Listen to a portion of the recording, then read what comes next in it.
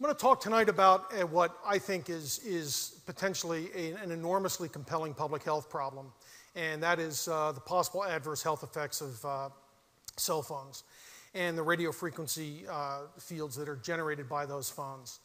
And a very critical variable here is a thermal effect versus non-thermal effects. One of the challenges with dealing with possible health effects of RF fields is that the device manufacturers say, well, our device, be it a phone or whatever, meets all FCC requirements.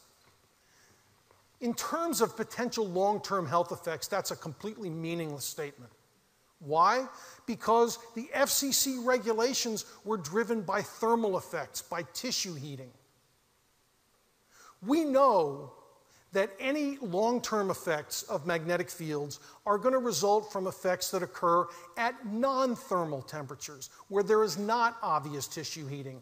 So the fact that you are below a thermal level says nothing about whether or not there is any risk associated with that exposure.